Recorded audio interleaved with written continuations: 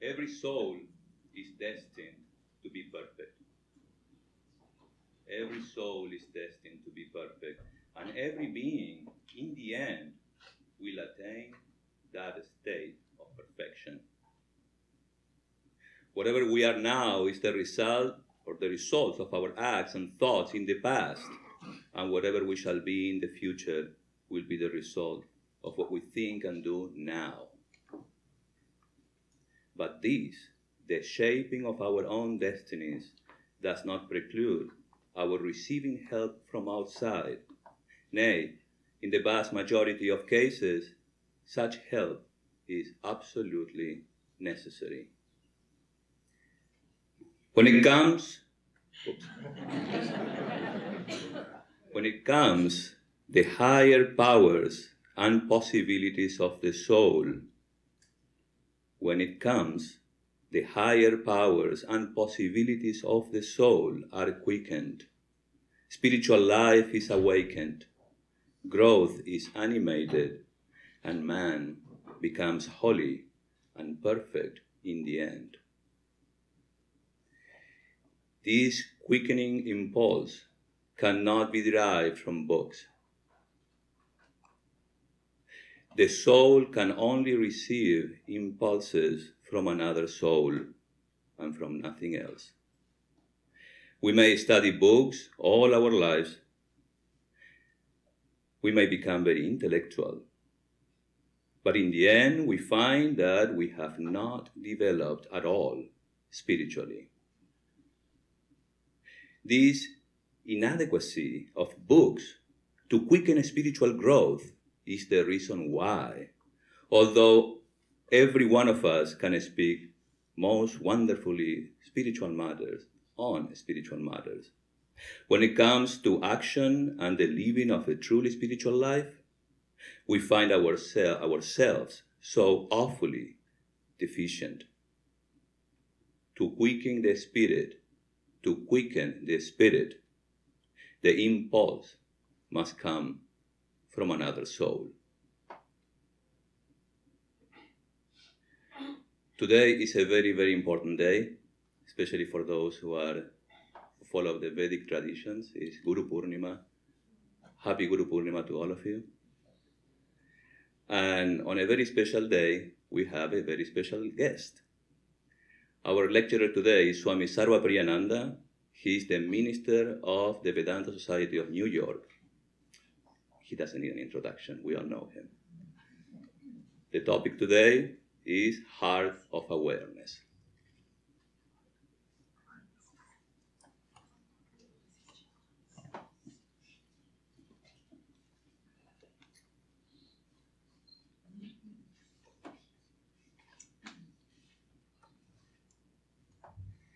Om Guru Brahma Guru Vishnu Guru Devo Maheshwara Guru Reva Param Brahma Tasmai Shri Gurave Namaha.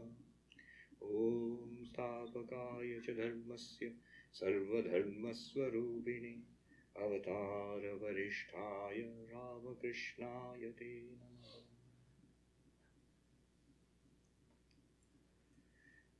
Good morning.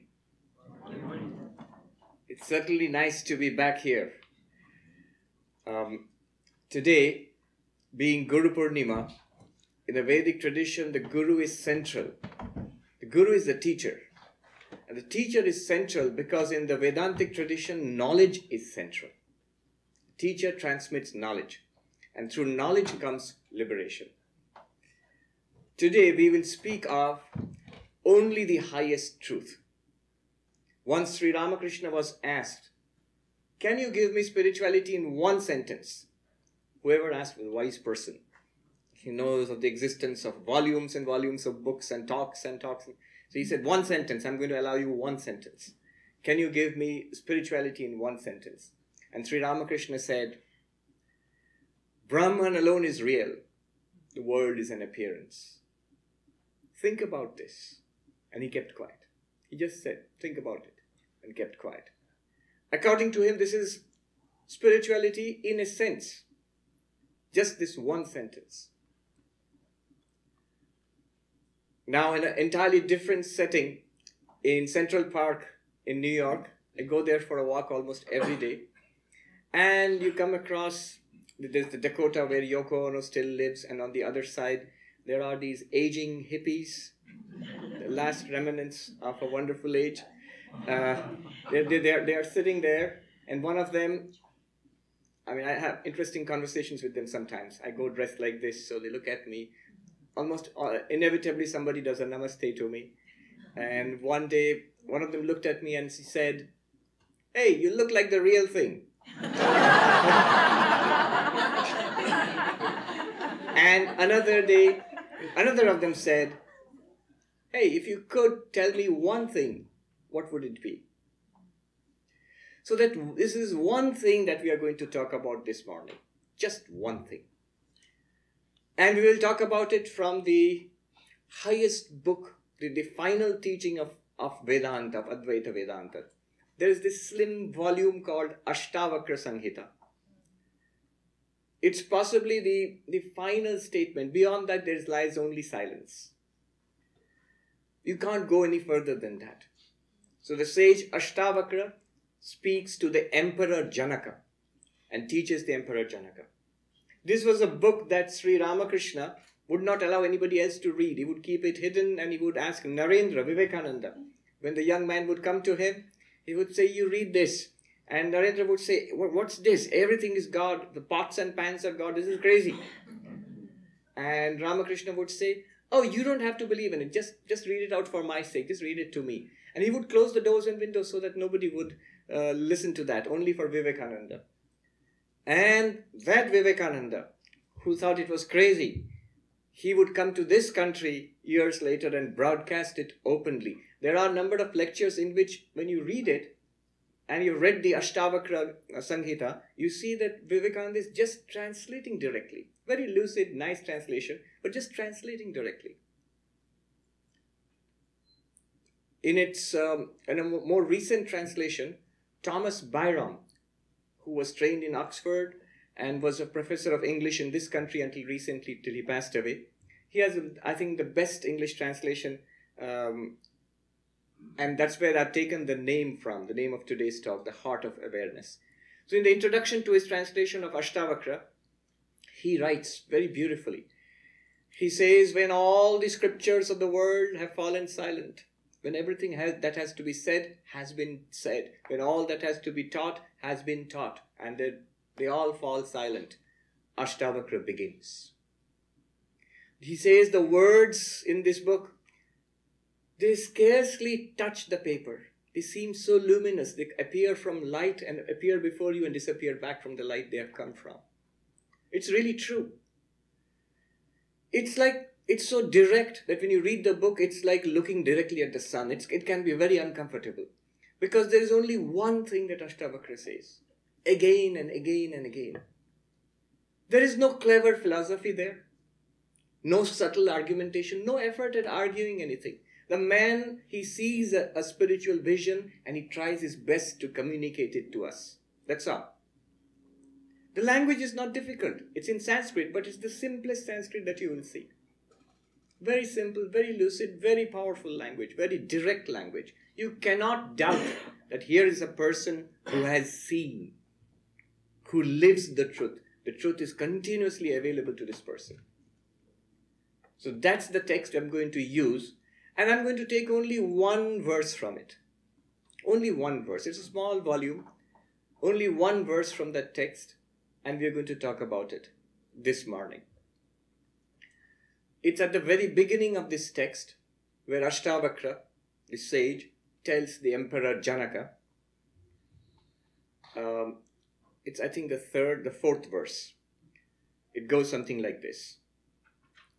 Yadi deham prithak kritya chiti vishramya tishtasi adhunaiva sukhi shanto bandhamukta bhavishyasi. Don't worry about the Sanskrit. That's the last you're going to hear about it. Now, but it's beautiful Sanskrit. I'll translate, and we will dwell upon each word of this verse. Each word is so powerful. The translation runs like this. If you separate yourself from the body and abide in pure consciousness, right now, right here, you will attain the ultimate bliss, you will attain permanent peace and freedom from all bondage. That's the verse. If you separate yourself from your body, abide in pure consciousness, right now, you are going to attain the ultimate bliss, permanent peace, and be free of bondage forever. This is the verse. Let's look at this more carefully. The first word itself is important. If. Why is this important? You see, there are two approaches to this. There is a kind of, there is something I would like to call conventional religiosity. And there is true spirituality. And in true spirituality also, there is the highest form which Ashtavakra speaks about, which we shall talk about this morning. Conventional religiosity would be, God is nice, religion is nice, it's part of life. You're going to have a good life, religion plays its part. It's like a car is nice, it's a convenience. A washing machine is nice, it's a convenience. A dishwasher is nice, it's a convenience. God is also nice, a convenience. God helps us. It gives us the strength, God gives us the strength, the faith. If you have faith in God, you get strength to live life. A support, a place of refuge. God grants our prayers. And the prayers are usually to do with the world. It could be anything from, I need money, or I don't want to be fired. If I'm fired, let me find another job, or let me just find parking. It could be the whole range of prayers we have, and all of them are worldly. They're all worldly. They're not wrong. They're not wrong. But they're all to do with our life in the world.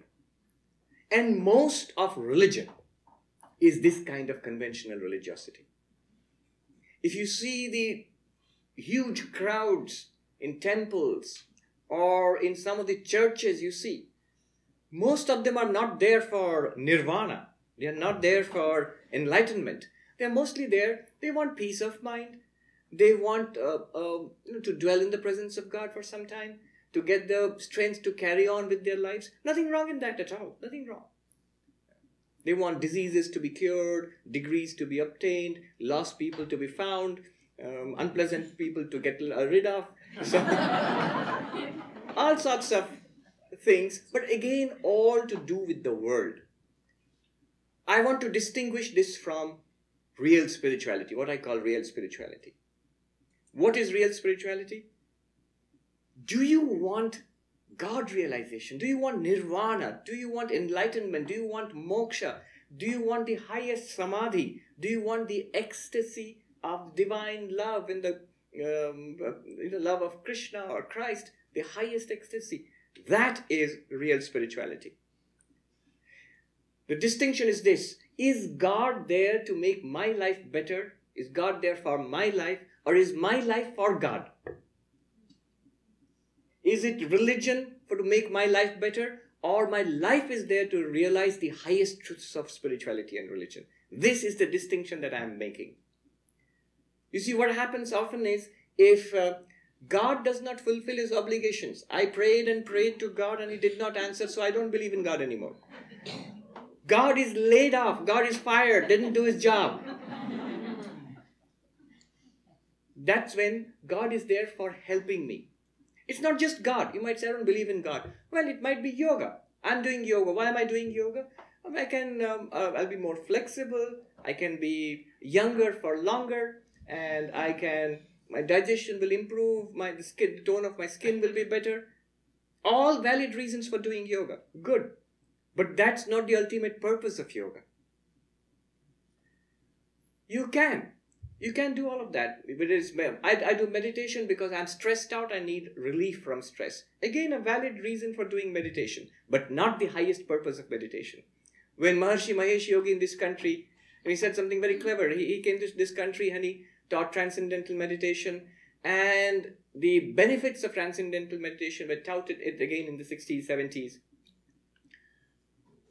And you get relief from anxiety, you get stress relief, the aging process is delayed and your immunity is boosted. And many of these things actually have been verified in medical studies, in papers. There is Harvey Benson, whose famous paper on the relaxation response showed medically how meditation does actually help us to relax. All true. But when the Swami went back to India, other Swamis asked him, "What are you doing? That's not the purpose of meditation. What are you telling them?" And he said, that's what he said, something clever. He said, "I give them what they want in the hope that they will want what I want to give them." You see? Eventually, I hope they'll come around. Why will they come around? Because no matter how much yoga you do, how much gluten-free you eat, how much... Yes. California leads. So it's just sort of coming on the East Coast. There are gluten-free foods coming up there and they're catching up. No matter how much you pray, one day death will come. Old age will come. Disease is inevitable. Disappointment in life is inevitable. I prayed to God and He cured my disease, my cancer. Great. But the skeptic in me says that God gave you the cancer in the first place. It's a big deal He cured it. And there are thousands of cases where God does not cure it. You say, oh, they didn't pray. Some of them did. Or their close ones, their loved ones did pray. It didn't work. So the skeptic in me asks this, that ultimately all of this struggling to hold on to this evanescent life of ours, it will come to an end with or without God. It's not satisfying finally. A mature soul, a sensitive soul seeks something higher. So if you seek something higher, is there an ultimate solution to the human problem? Can permanent bliss and peace be found? Can suffering be transcended? Buddha's quest, all is suffering. Is there a way out of suffering? Can that be done? If that is your quest, that's what Ashtavakra means, if. That's a deep if. When he says, come to me, Ashtavakra says, and I have something to say to you. If not, go on. Go on with your life. Live wisely or otherwisely. If you live otherwisely, unhappy. If you live wisely, happy. Not too bad. Life will go on. It's okay. If it's okay, if it's acceptable to you, go on. I have nothing to say to you. Ashtavakra falls silent. But if you seek the highest spirituality, then come to me. I have something to say to you. Alan Watts, who was in San Francisco, in his inimitable, witty way, he made a comment once. If religion is indeed the opium of the masses, then the Hindus certainly seem to have the inside dope.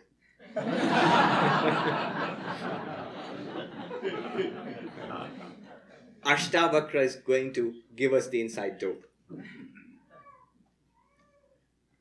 If you can separate yourself from your body, let's go a little forward. Body, what does he mean with the body? He says, pay attention to yourself now. Take a look at your experience of yourself. You see the body here, the physical body. Here is the body. And look within, you will find something subtler. You will find the breath. Look subtler, look even more deeper inside. You will find the mind, thoughts, ideas, emotions, the personality, what you consider yourself to be, the me in this body. You'll find that too. Memories. All of that you find. Look even deeper, you try to go beyond the mind, and you find, for example, in deep sleep, when you're not aware of the body, when you're not aware of the mind, there's a blankness. Now consider these three. The physical body, which you see here, in Vedanta they call it the gross body, not because it's gross, it can be very fine, very fit, very healthy, but gross in the sense of physical. The physical body, and inside that, Vedanta speaks of a subtle body. No theory here, just look, you'll find it. the biological processes going on, the life forces called prana. Deeper than that, you find the mind, the emotions, the ideas. So see, that is called the subtle body. And beyond that, Vedanta speaks of a causal body. Why it's called a causal body, we need not bother. In fact, we need not bother with the causal body right now for our purposes. It's this physical body and the subtle body, the body-mind complex that we consider ourselves to be. If you ask, who are you? I'll say, I'm Swami Sarvapriyananda. You say, no, you point yourself out. Who are you? Where? I'll say, here, this one. So I consider this thing to be me, and whatever is going on inside it to be me. This physical body and the person inside to be me. And Vedanta says, you are wrong. You are not this body. Neither the physical body, nor the subtle body. You're not the body, you're not even the mind. There was an article in Wall Street Journal a few years back on the 150th birth anniversary of Swami Vivekananda.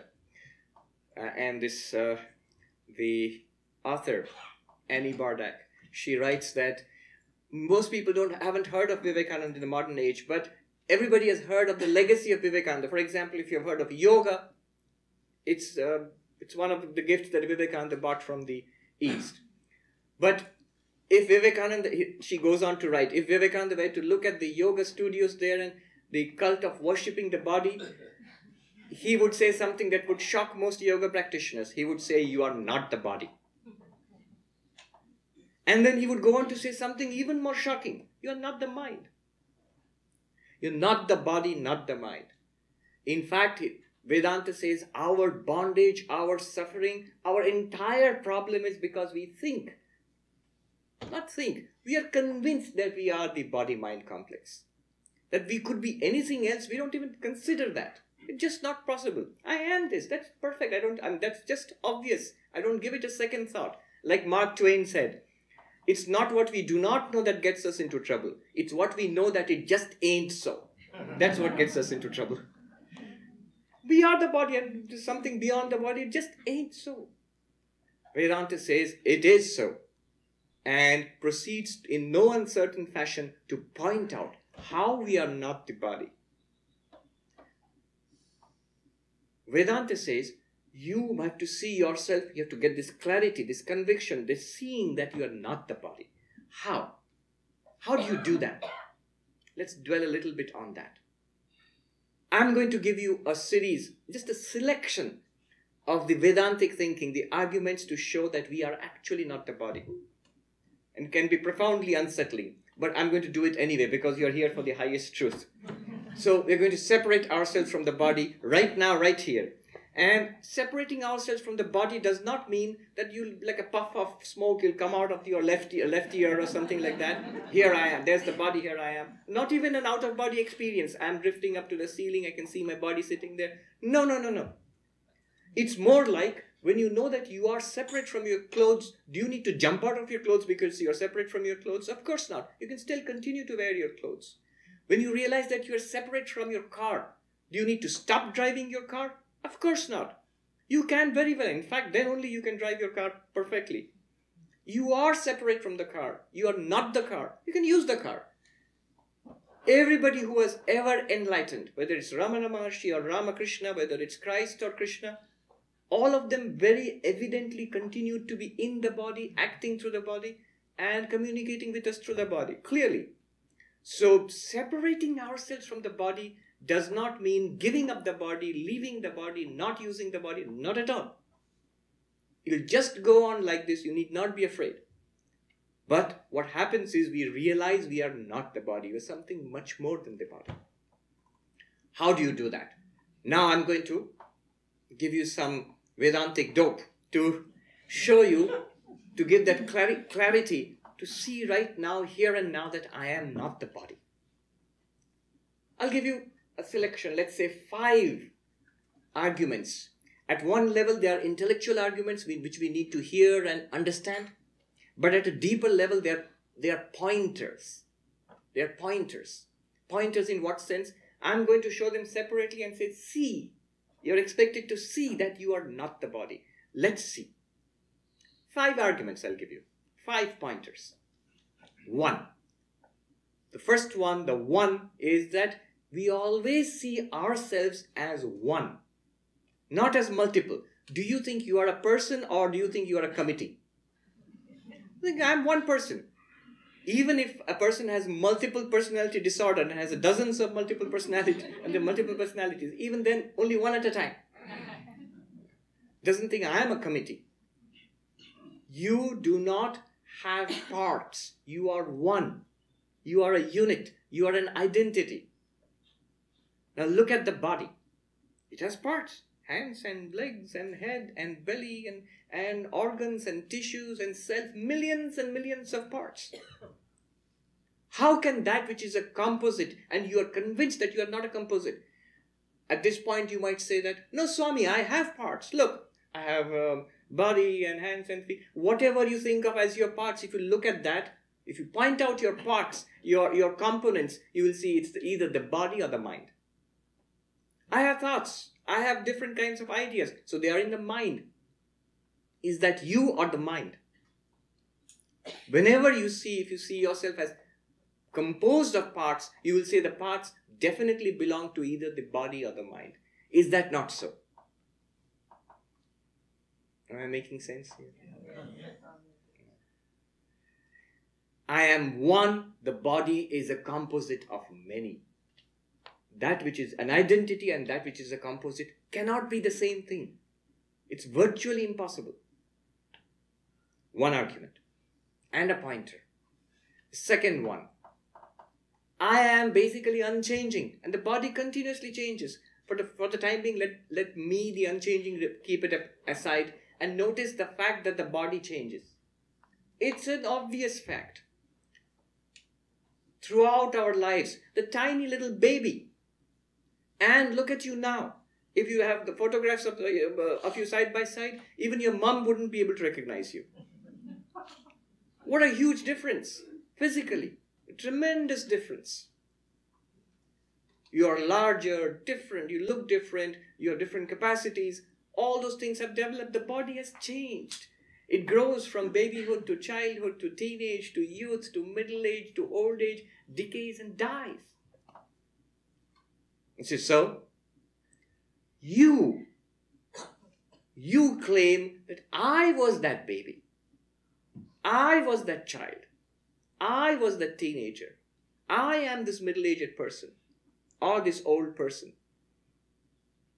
You don't say that baby was somebody else and the child was somebody else and this person somebody else. Obviously not. Sounds silly. Such a simple fact. But that I, unchanging I, you say, no Swami, I have changed. I've changed so much. But again, if you want to point out those changes, you will see all those changes are either in the body or in the mind. They are in the body. They are in the personality. You'll say, but I am the person, right? Are you? The very word person means a mask. It comes from an ancient Greek usage where in the ancient Greek theaters, actors would go out on stage and hold these big masks of each character. And the masks had funnels and the actors would speak through the funnel so that the voice would carry and people at the distance would know which character is there on stage. In fact, the very word persona, sona means sound, through which sound comes literally.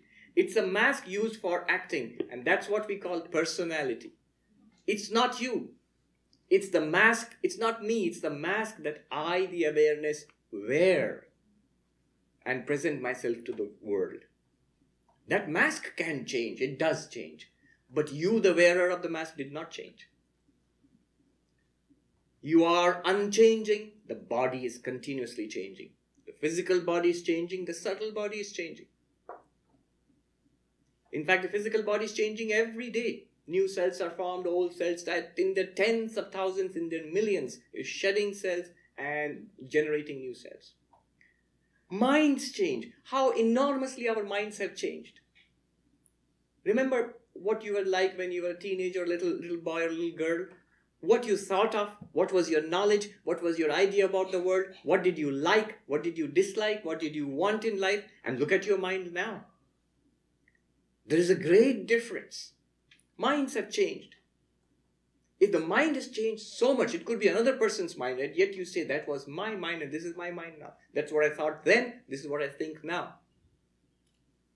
Then the I who thought like that then and the I who thinks like that now must be the same I. Unchanging. When you are unchanging and the body is changing, body is the name of a stream of physical changes, the mind is the name of a stream of subtle mental changes. You, the unchanging, and the body, the changing, how can they be one and the same? They cannot be one and the same. Second pointer, this is the second pointer.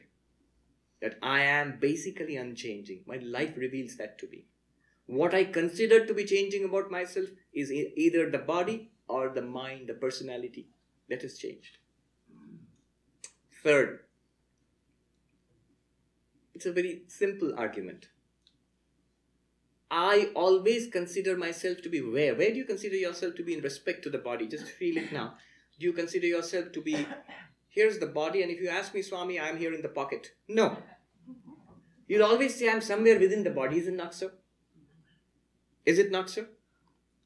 I always consider myself to be as a felt experience, that I am within.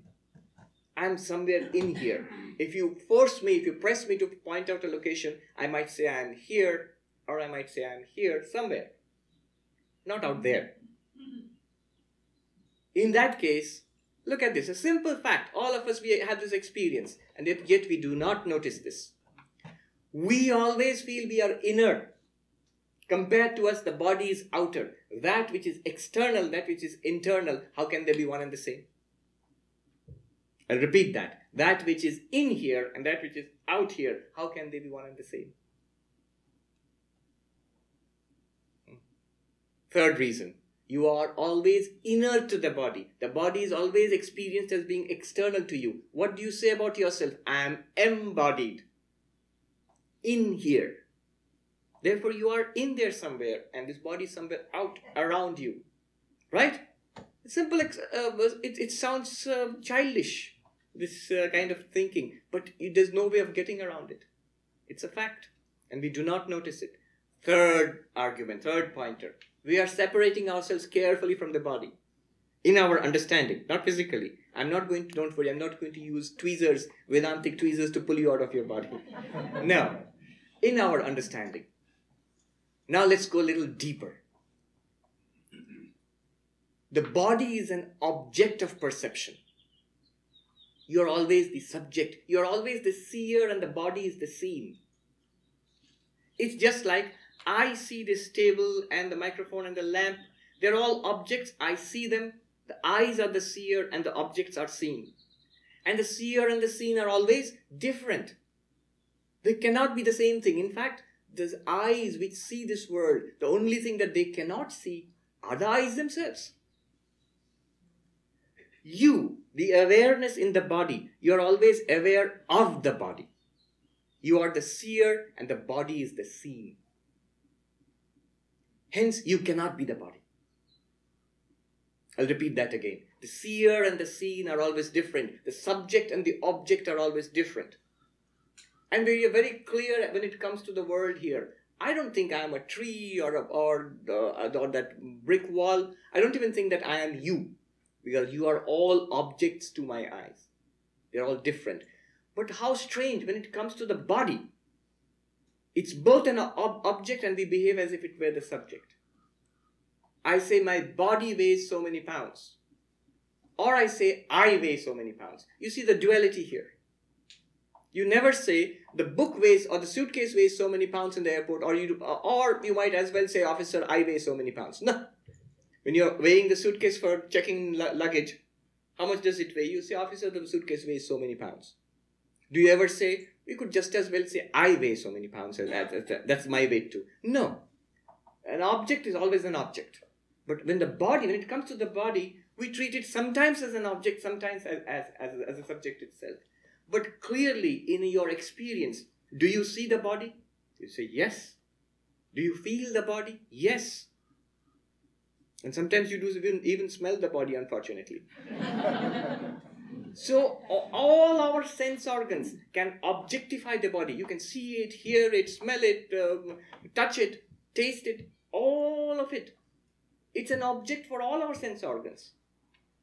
How can it be the subject? How can it be the seer? You are the seer, the body is the seen, hence the two cannot be the same. Seer and seen. It's a very profound observation.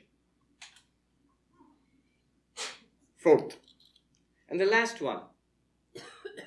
You are awareness, you are consciousness, you always see yourself as an aware entity, as a conscious entity. And the body is non-conscious. The body is non-conscious. It seems to be conscious. That's the trick. It's non-conscious because it seems to be conscious because you are present in the body. That's why it seems to be conscious. But it is not conscious. A simple experiment will show that. In New York, there is a psychologist, Greg Good.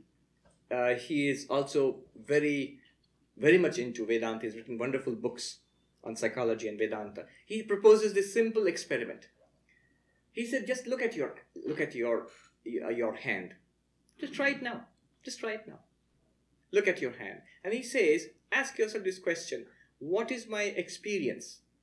Is my experience that I am looking at the hand, or I am aware of the hand, or is my experience the hand is aware of me? That would be creepy. The hand says, hello there. Never. When you look at the arm, look at the hand, always I am aware of the hand. Clearly, I am aware of this. This is never aware of me. Take a look at the other hand, same experience. Take a look at your foot or your tummy or your chest or your head. Same experience. You are aware of it. It is not aware of you. Subtle point, but a very simple point. Is that not true? Then the body is just the combination of these hands and feet and belly and tummy and legs. None of them are individually aware of you. The collection cannot be aware of you. You are the one aware of it. Clearly, you are conscious. It is not. You are conscious of it. You never feel that the body is aware of something. You are aware of something, and sometimes you may be aware of something through the body. Fifth argument. And there are many, many more. But let's quickly sum up. You might be thinking, what was the first one? Don't worry, I'll remind you. I'll remind you. All of them are trying to, these are different ways of pointing out the same thing, that you are not the body. Though you may be in the body, you may be using the body, but you are not the body. One, you are one, and the body is a composite of many. In Sanskrit, ekam, anekam. You are, the second one is that you are always inside. No, you are unchanging. Nirvikara. In Sanskrit, nirvikara. And the body is continuously changing. Savikara. Nirvikara, savikara in Sanskrit. Third, you are always experienced as inside the body, and the body is always experienced as outside you. Or rather, around you. Inner and outer. How can they be the same? In Sanskrit, pratyak parak. Pratyak parak. Then the fourth one. You are always the seer, and the body is always seen, is experienced. So you are drashta, the body is drishya. Sanskrit, drashta and drishya. The two cannot be the same. Never are they same in our experience.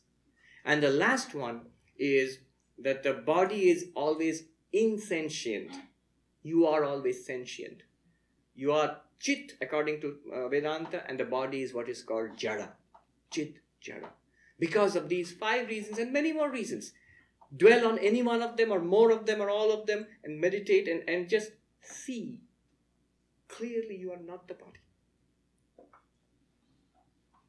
Then if I'm not the body, what am I? It is abiding in pure consciousness. Now what is this pure consciousness? According to Vedanta, we are existence, consciousness, bliss. Now these words seem familiar to us. But there is a trap hidden there. Because why the words seem familiar to us is because we have experience of existence and the existence of things. Here, the table exists. The body exists. This wall exists. You all exist. We have experience of the existence of things, but we do not experience existence in itself. If at all, what could it be? It sounds very awfully abstract. What do you mean by existence itself? Consciousness. We have experience of conscious experiences. I have the experience of seeing, I have the experience of hearing, I have the experience of talking, smelling, walking, remembering, suffering, enjoying. These are what we call conscious experiences.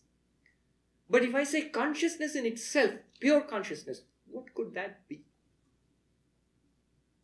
Not an experience of something, just the consciousness itself. Bliss.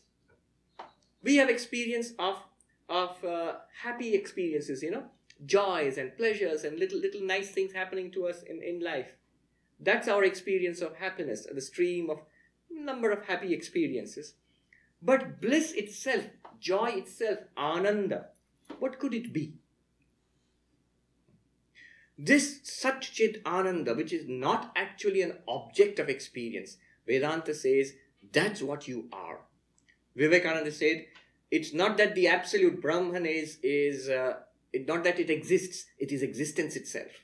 Not that it knows something, it is knowledge itself. Not that it is happy, it is happiness itself. That is manifested in this world as things existing, as conscious experiences, as the search for happiness and a variety of little happy experiences of our life. But the unlimited existence consciousness bliss is within us, is actually we ourselves. If that sounds awfully abstract, try this. Try this. Separate yourself from everything objective right now in your understanding. Do it this way. There are many techniques. I'll give you one.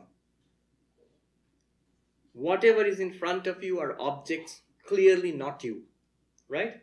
Whatever is each of you individually, whatever is in front of you, whatever you see, they are objects, clearly not you.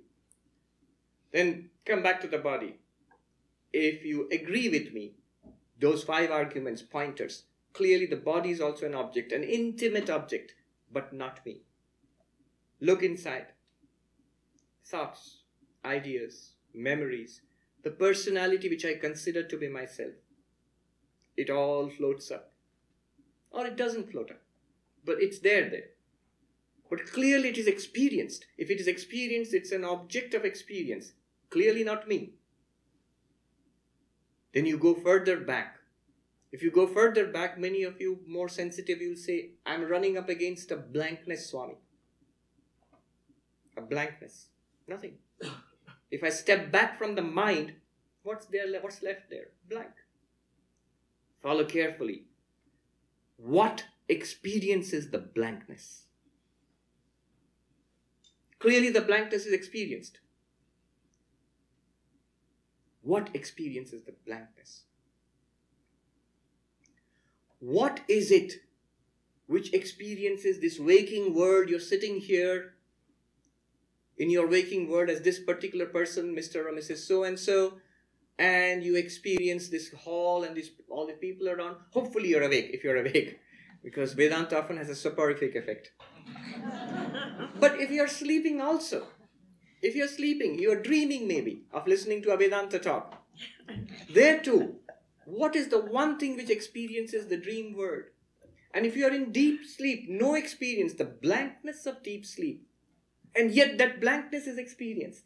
What is the one thing which experiences your waking personality and your waking world, your dream personality and your dream world, and deep sleep blankness, one continuous?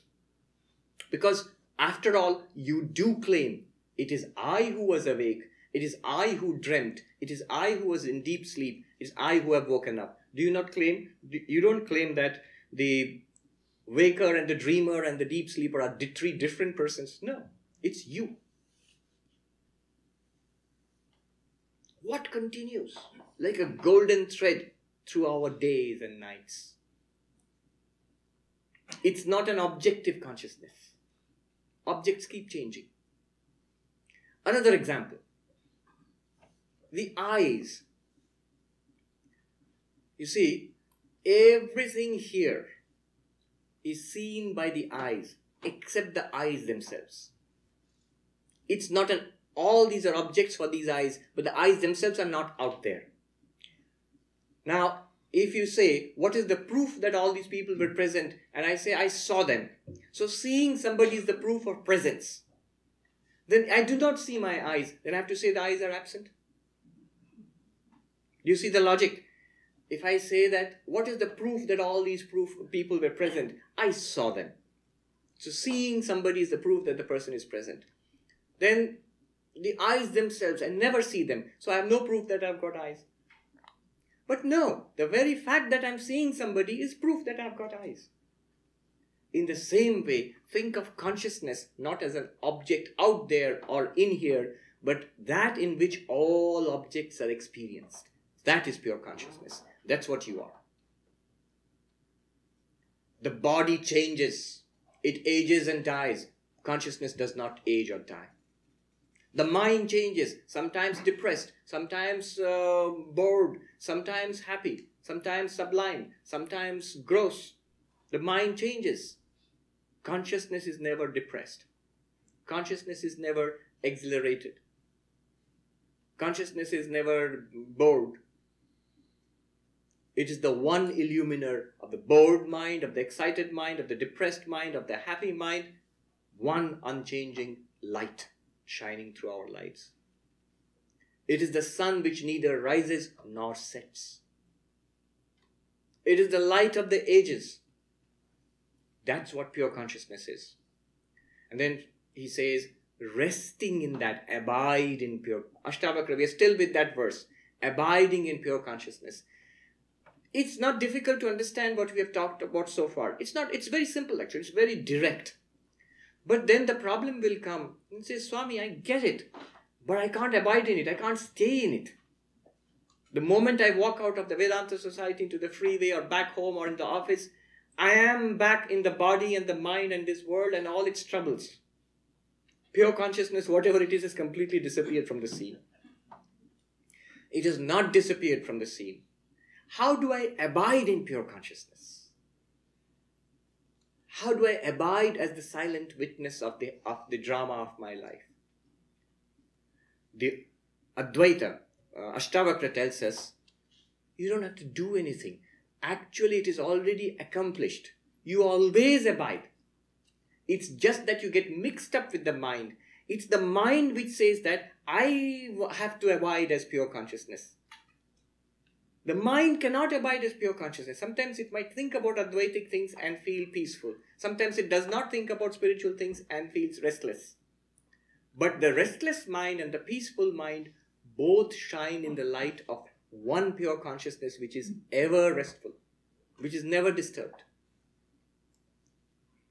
Abiding in pure consciousness means in every experience of life, good and bad, religious and material, spiritual and non-spiritual, in every experience of life, happy or sad, noting that it is the same pure consciousness shining through all of them. All of those experiences are experienced in that one light, just as the same pair of eyes experience everything, see everything that you see in life. In the Kena Upanishad it is said, Pratibodha viditam matam amritatvam hi vindati. But what it means is, when you experience that pure consciousness in and through every experience, you gain immortality. After all, what is mortality? The body dies, that's mortality. The mind changes, that's mortality, that's change. Pure consciousness does not change.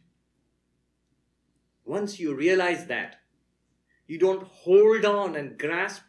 How do you grasp? We grasp onto things by saying, I am that, or it's mine. The problem is when I say something is mine, I'm trapped too. I say, this is mine. I'm holding on to it. What are you doing? I'm holding on to it. But it's also holding on to you.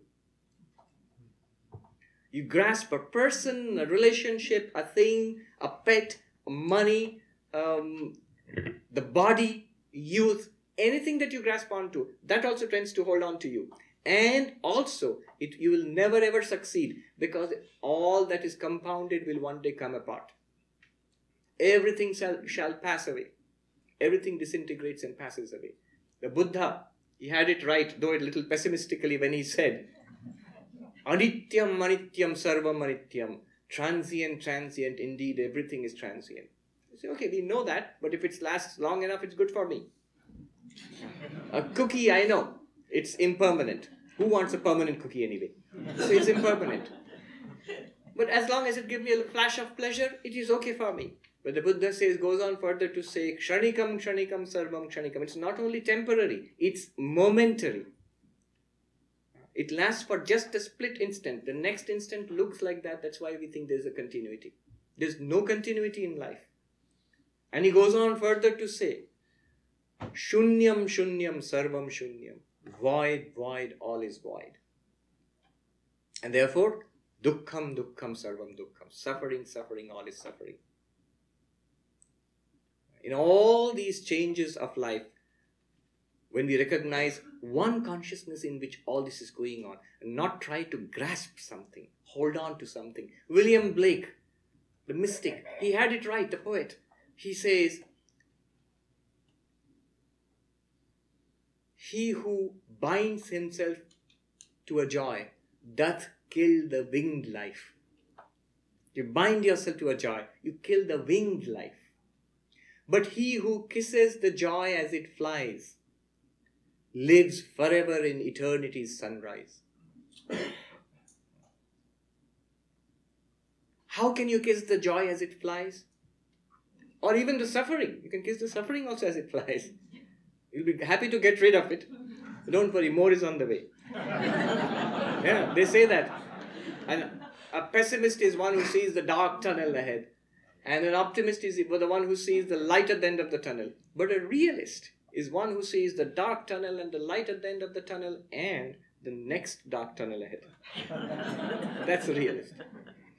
How can you remain unattached? When you are rooted in your real nature as pure consciousness. When you abide in that. There's an interesting thing about abiding. One might get the sense that, okay, so I have to keep on reminding myself, I am pure consciousness, I am Brahman. I remember this conversation we had with a Vedantic teacher in the Himalayas. Sitting at his feet and other monks were there. And one monk excitedly said, a young monk, to the teacher. He said to the master, in Hindi, but I'll tell you in English. But at least this idea, this understanding that I am Brahman, I am pure consciousness, at least that much I must hold on to. We think that, yeah, that seems to be the teaching. That's what Ashtavakra means, abiding in pure consciousness. And the master said immediately, that is what you must not hold on to. You see, what's happening here is like this. Imagine a play going on, an actor who acts as a king or acts as a beggar in the play. Now, does that actor keep reminding himself, look, I am Mr. XYZ, I'm the actor, I'm not a beggar, I'm not a beggar, I'm an actor, I'm an actor. Does the person think like that? I must not forget that I'm an actor, otherwise I'll be trapped as a beggar. No. He can happily forget his actor identity, and then only he can act so well as a beggar on stage. He can happily forget it because he knows it can never be lost. It's his identity, it's permanently available to him. And the master said, you, the pure consciousness, know yourself to be the pure consciousness. Don't think yourself to be the pure consciousness. If you think yourself to the pure consciousness, you know what's happening when we say we must hold on to that? It's the mind thinking that way, that I want to be pure consciousness. That's a nice thing to be. The mind can never be pure consciousness. The body can never be pure consciousness. The pure consciousness is you all the time, and you can never be anything else. You don't have to try to be pure consciousness. You don't have to hold on to the idea that you're pure consciousness. Indeed, Ashtavakra tells us, your only bondage is that you're trying to get liberation.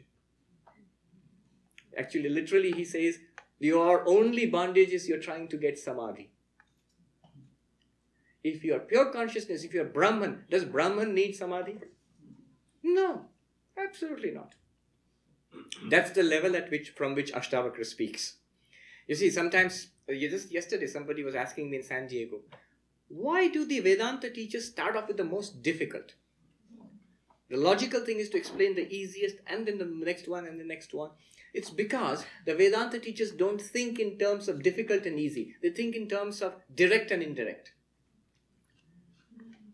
Why should I waste your time? Ashtavakra thinks, let me give you the whole truth, the inside truth right now, straight away, and tell you, you are Brahman, you are pure consciousness. Abide in that, my friend. Looks at you carefully. Are you feeling enlightened? No?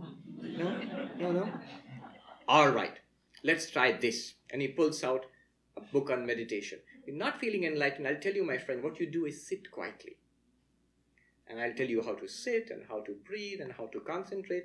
Calm the lake of the mind. Then what I was talking about will become eventually clear to you. Working? Now I feel sleepy when I meditate. Okay, my friend. Let's try this one. There is God. And just have faith in this. I'm telling you. God exists. In Vedanta, the pure consciousness itself is God. God exists.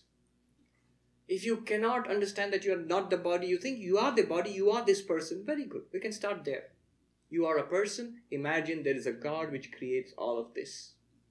And that God loves you, wants you to attain liberation and happiness. Believe in this God. Pray to this God. Worship this God. Surrender to this God. Keep your mind on this God. Okay, I can run with that. Yeah. All right. Good luck to you. The thing with Ashtavakra is he only is there. He does not come down to the level of even meditation or this practice or that practice or this faith or that faith. No. The clear truth is available to us. Here it is. Abide in it. Then he says, next thing. We've only gone halfway through the verse. Imagine, it's only one verse. But I'll run through it fast and then we have a question answer so we can go through more of that later on. The next word is right now. Is liberation possible right now? Is enlightenment possible right now? Is freedom possible right now? Or does it take a lot of time?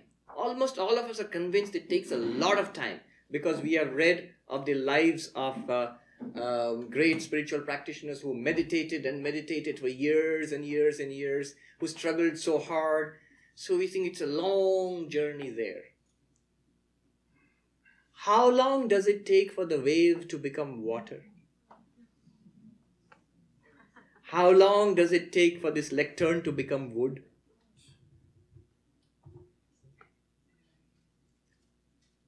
Not long at all. Instantaneously, all that you have to do to become enlightened is to know that you are pure consciousness. Just that. Step aside internally and in your understanding from the body-mind complex and see that you are ever the unchanging witness of the body-mind. And right now you have freedom. It's possible right here, right now. Ashtavakra is an impatient man. He says it is an extraordinary thing is available to us all the time. Then why wait for it? He does not believe in a post-mortem spirituality. After death, you will go to a place, nice place called heaven, and that's the goal. No, no, no. Not interested. I'm not signing up for that.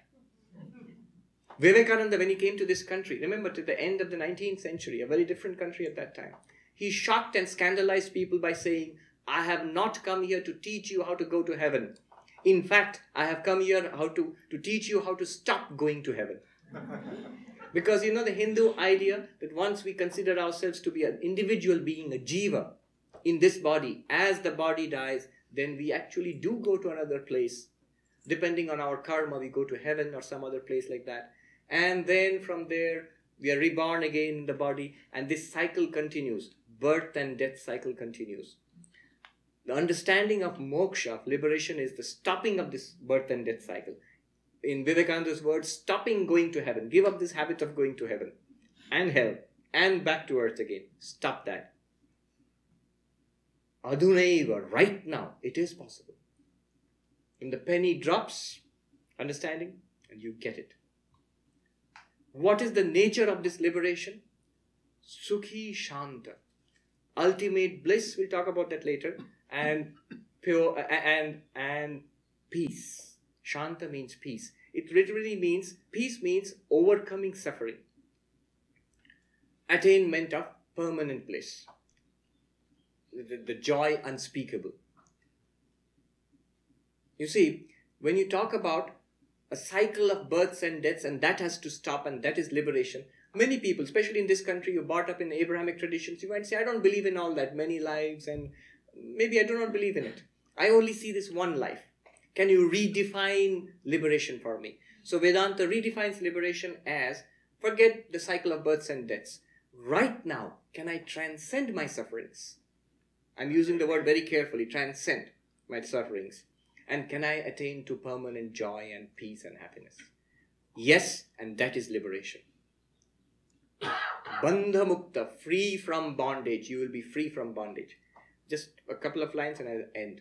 What do you mean by free from bondage? What is freedom and what is bondage? The traditional idea, the beginner's idea, what we are taught in Vedanta and what Ashtavakra is saying, they're two different things. Note this. The beginner's idea of freedom and bondage in Vedanta is like this. I am an individual being. I have a load of past karma on me. Because of my past karma, I am born in this. I am now Swami Sarvapriyananda and I inhabit this world and I have good and bad experiences floating to me on the stream of time because of my past karma. And this game will go on until I attain liberation, until I am one with Brahman, and then there will be no further births, no further deaths. That is liberation. That's how we understand in Vedanta. Ashtavakra says kindergarten stuff. That's not how it is. What is the truth then? Ashtavakra says, not like that. You already are liberated. There were no past births, there will be no future births. There is not even this present birth. You already are liberated. You only own up to it. You come into a consciousness of it. You come to an understanding of it that I ever have been liberated. I am liberated and I always remain liberated. Liberation, moksha is my real nature. I have never fallen from that state, nor will I ever fall from that state. It's not a state, it's the only reality that is.